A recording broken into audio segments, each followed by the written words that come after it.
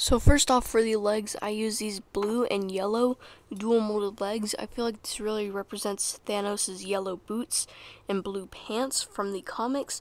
I don't know where these pants came from, but I did get them and they built a minifig section of the Lego store, so you can also possibly find it at yours. So there's a little recommendation. And then I use the belt from the Lego Batman movie. I really like that because it represents his kind of bulkiness to his character, and he also kind of has a belt look to him. Then I use the torso from the Mighty Micros Thanos because might as well use what they give us for Lego, but I swapped it out instead of the lavender hands, and I used Rex Dangervest hands.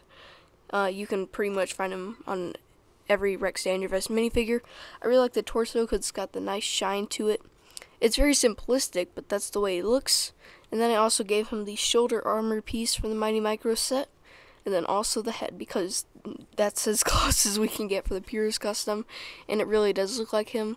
And then I gave him his golden gauntlet also from the Mighty Micros figure.